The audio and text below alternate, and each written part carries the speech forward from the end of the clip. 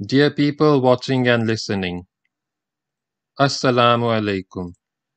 Kindly like and share this video and subscribe to my YouTube channel. Please support my channel by contributing to my Patreon account so that I can continue making the audiobook series.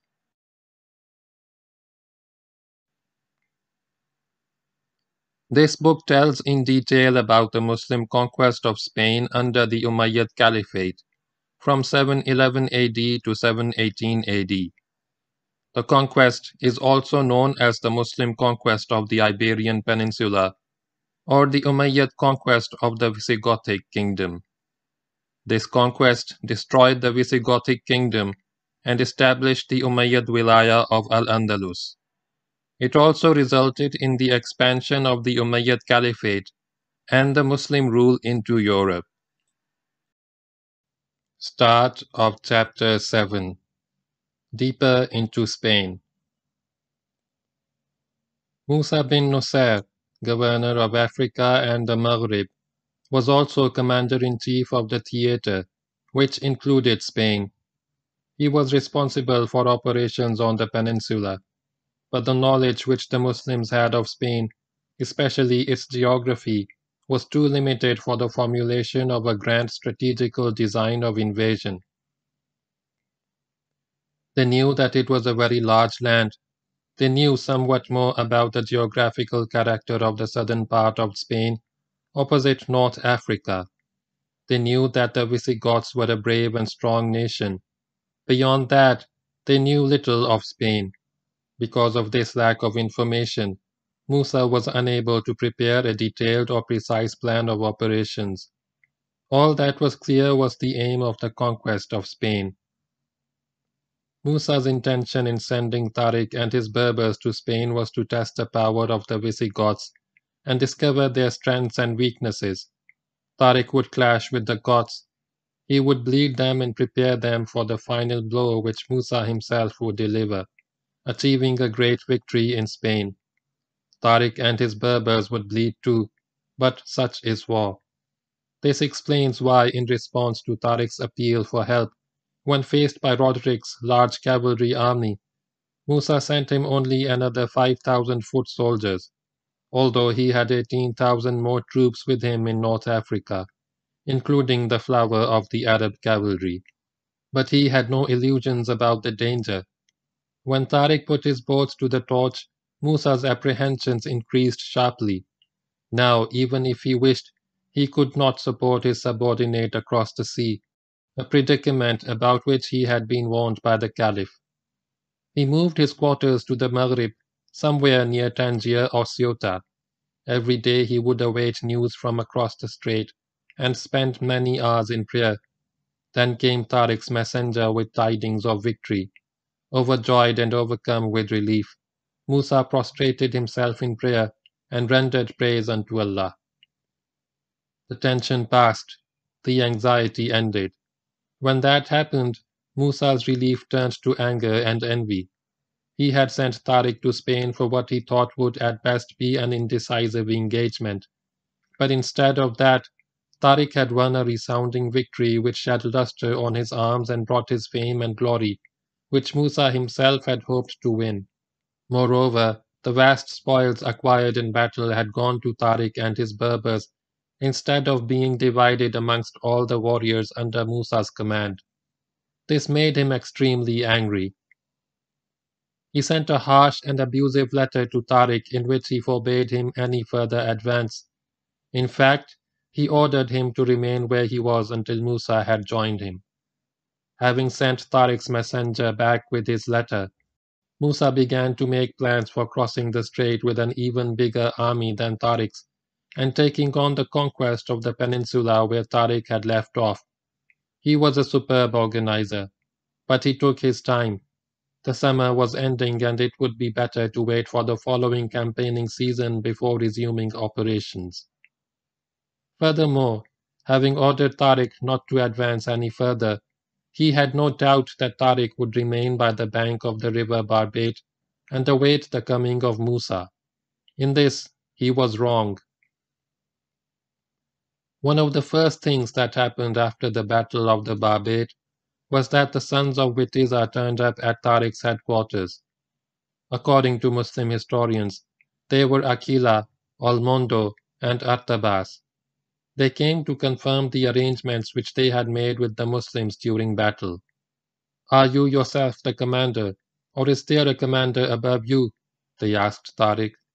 "No," Tariq replied. "Above me there is a commander, and above that commander there is a supreme commander." The princes then expressed a wish to go to Africa to see Musa bin Nusayr and put their case before him. To this Tariq agreed. At their request, he gave them a letter in which he spelled out the agreement made with them in the matter of the crown lands owned by their father. The princes crossed the strait and met Musa, to whom they gave Tariq's letter, while they explained their case. Musa reiterated the pledge given by Tariq, but said that they would have to go to Damascus to see the Caliph, who was the final authority in such matters. The princes then travelled to Damascus, where they were received by the Caliph with much honor. He confirmed the arrangement made by Tariq. Thereafter they returned to Spain and took possession of the promised lands, each prince getting 1,000 farms as his share. Almondo settled in Seville, Artabas in Cordoba, and Aquila in Toledo. The princes lived in peace and contentment on their estates, enjoying the fruits of their steadfastness and loyalty to the Muslims. After the passage of many years, Almondo died, and Artabas forcibly took possession of his late brother's lands.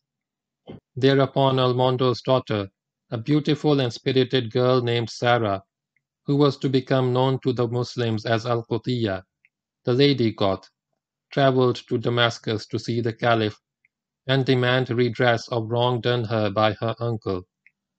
At Damascus she not only received justice, but also acquired an Arab husband whom she brought back with her to Spain.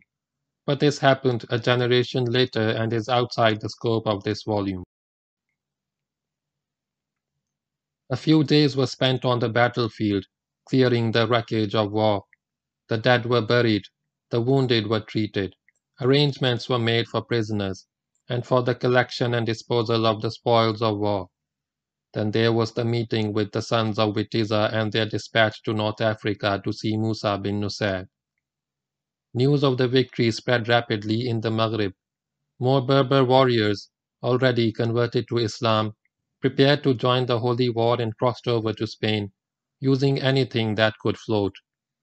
By now more boats had been built by Musa, and these were used to ferry men and material across the strait.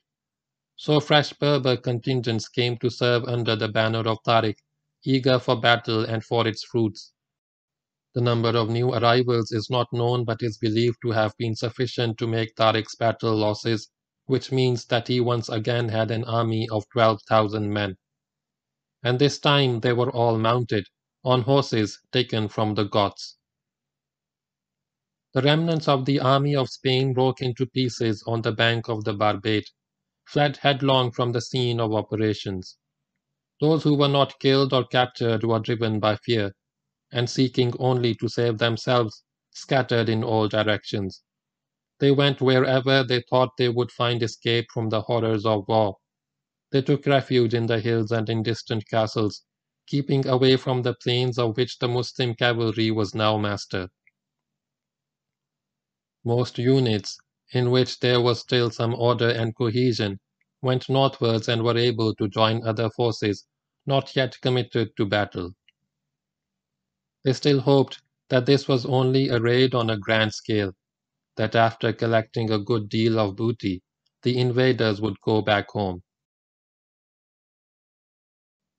At the beginning of August 711, middle of Shawwal 92 Hijri, Tariq set off once again. His objective, as before, was Cordoba. He rightly decided to give the Goths no time to recover from their defeat, to crush the remaining opposition while it was still suffering from the physical and moral shock received at the Barbate. On his way he would eliminate any resistance which might hinder his march.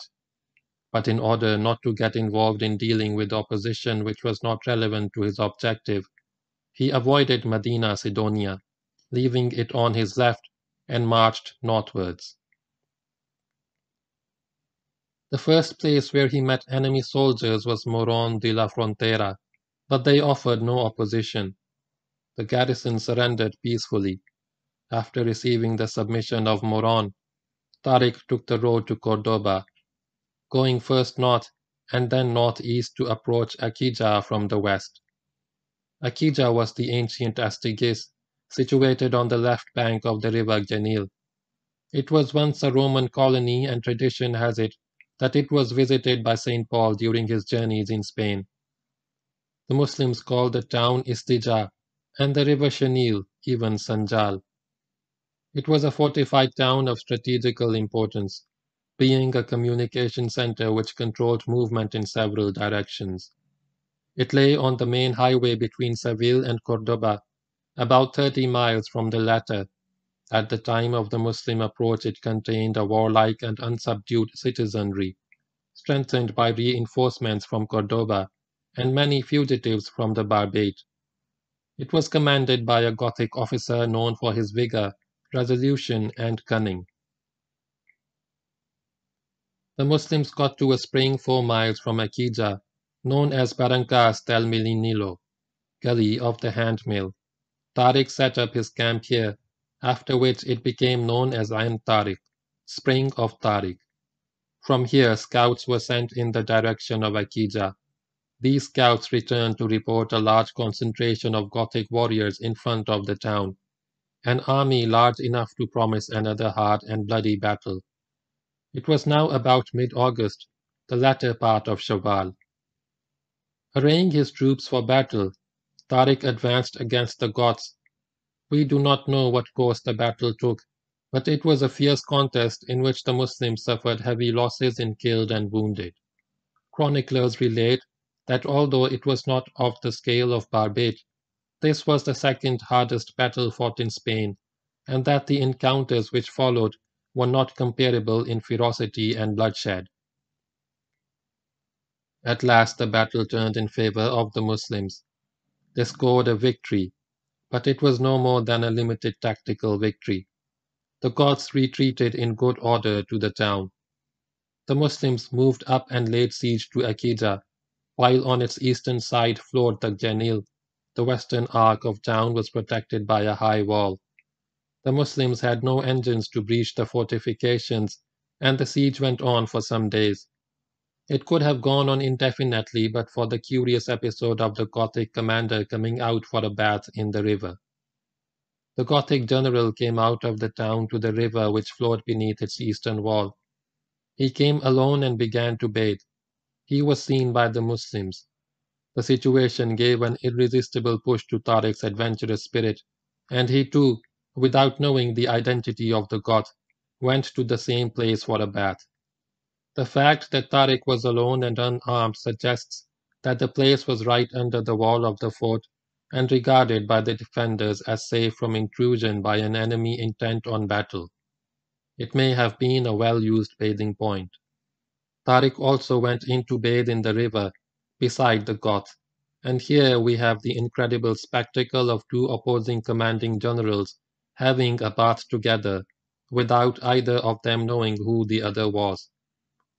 Had the Gothic general suspected that the tall, sinewy Berber splashing in the water next to him was the Muslim army commander, he would have finished his ablutions hurriedly.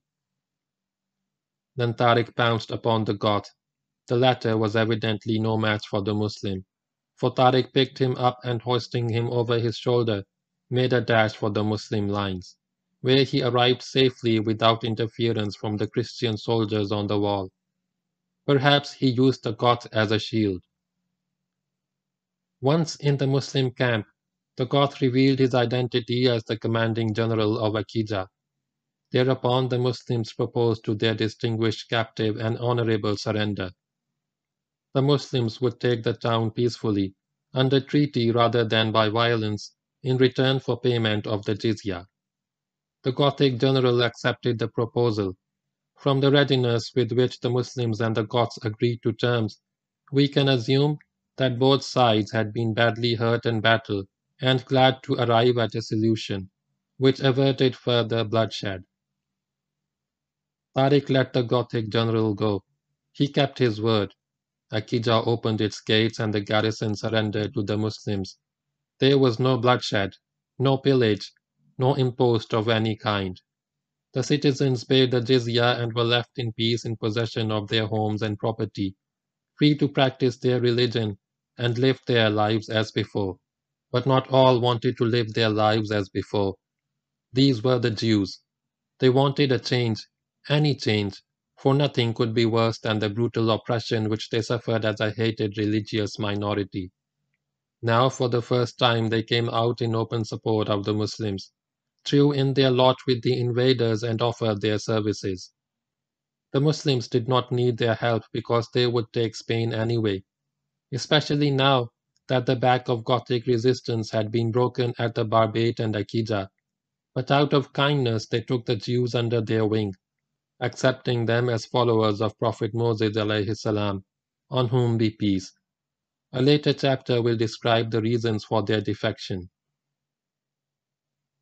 Tariq was also joined by a large number of malcontents, a motley crowd of Hispano-Roman inhabitants who were glad to welcome the invaders. They saw the change as a release from bondage and an escape from the harsh servitude which they suffered under Gothic rule. This was of no direct military value to the Muslims, but with the change of heart among the oppressed elements of the people, which meant most of the population, word spread in the peninsula of the kindness and fairness of the conquerors. Everyone in Spain came to know that when Akija surrendered to the Muslims, there was no bloodshed, no bondage, no destruction. That all was safe and free, that all they had to pay was 2 dinars per head as jizya.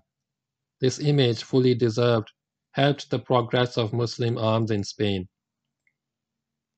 The fears of the Goths and the ruling echelons correspondingly increased. Now little doubt remained about the Muslim invaders. They were obviously not a bunch of brigands who would burn and pillage and then return to where they came from. They had come to conquer and stay. Now even more Goths fled from the plains to keep out of the way of the Muslim cavalry. Even more of them took refuge in castles away from the main roads to avoid clashing with the Muslims as they advanced deeper into Spain. That Tariq received the rude letter of Musa bin Nusayr. Akija had just opened its gates and plans were being made for the next operation. And now came this order from the commander-in-chief forbidding any further advance and ordering Tariq to remain in his present location until the commander-in-chief had joined him. The letter did not say when Musa would come, but it was obvious that it would be many months before he arrived at the scene. A student of war will wonder at the military wisdom of Musa's decision to hold Tariq back. At this stage, with the enemy trounced in battle and incapable of serious resistance, and with Spain lying almost defenseless at his feet, for Tariq to press on would be the height of military wisdom. Under certain circumstances, a small force can achieve results out of all proportion to its strength, results which would not be possible for a larger force when the situation has altered. Opportunity was knocking now. It would not wait forever. Certainly not for the coming of the commander-in-chief. Musa's instructions would achieve nothing more than to give time for the Goths to recover from their defeat, reform and regroup their forces, and dispute the Muslim advance with better prospects of success. Then all the Muslim blood shed at the Barbate and at Akija would be wasted. It is only in the light of what Muslim historians have described as his envy and anger is it possible to understand this direction to Tariq from a man of such towering strategical judgment as Musa bin Nusayr. Luckily for the fate of Islam in Spain, Tariq did not obey Musa's orders. He knew exactly what was in Musa's mind, but like a good soldier and loyal subordinate, did not reveal his thoughts. He called a council of war. When his generals had assembled, he read out Musa's letter and asked for opinions. All present were aghast. They knew the importance of not allowing respite to a defeated enemy, of not letting an enemy on the run stop and recover his breath. The precious moment might not return. The generals made no secret of their disapproval of the untimely restraint being imposed by Musa upon the victorious forces of Islam in Spain. Then Julian spoke up. As a wise old chief, he was heard with respect. "You have shattered the forces of the enemy, and they are now panic-stricken," said the Count to Tariq. "Make for their capital, and my skilled guides will lead you to it. Divide your army into several groups to take several directions in the land. Go yourself to Toledo, where their leaders are assembling. Prevent the enemy from deliberating upon their affairs and agreeing upon a chief to lead them." The wisdom of his words was unquestionable.